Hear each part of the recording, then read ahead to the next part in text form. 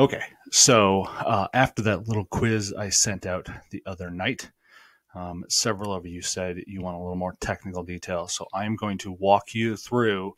I'm going to assume a couple of things. You know how to buy a domain name. You know how to set up basic DNS settings, and you know how to set up a Google workspace.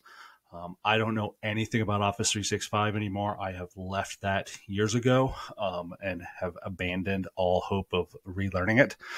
So we are going to focus on agencies and accounts that, like I said, can know how to buy a domain, know how to set up DNS settings and DMARC settings, which your domain has a domain host should have a pretty good walkthrough of your DMARC and DNS settings.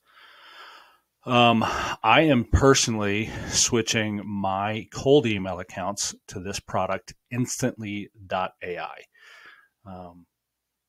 It works so much better than the other tools I have seen, and it's less expensive as you start to scale. We're going to go through and we're going to create an account. Pick a Gmail again because I don't have any of these other set up.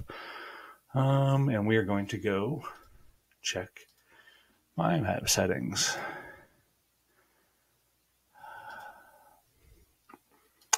Yeah, there we go.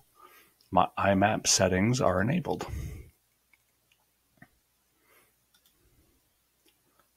We are going to go with option 1. It is easier, especially as you start to scale it. I'm going to go to my Google Workspace admin panel and log in. See, I'm logged in. Okay, we're add an app. I'm going to copy this right now. OAuth, app name, or client ID. You're going to select that right there. Search.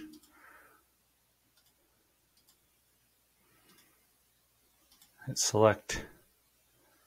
Yep.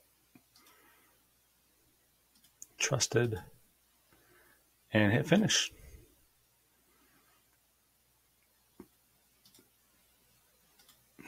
I hit log in. See, it's going to ask me who's logging in.